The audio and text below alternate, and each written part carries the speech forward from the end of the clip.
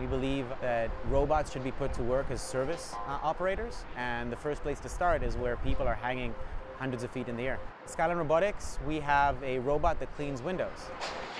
So if we look at a 40-floor building that has roughly 300,000 square feet of window surface to be cleaned, it would take standard work today roughly 2.5 months of actual work to clean.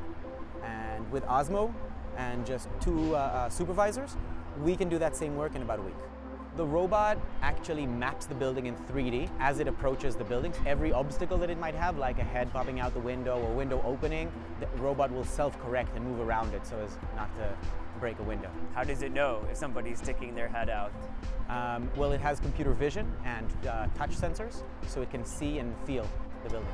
I think the first thing people think of when they see this type of system is automation is coming for our jobs. And this probably seems like the perfect example of that. People who probably don't make high wages cleaning these buildings, they're going to be replaced by this robot.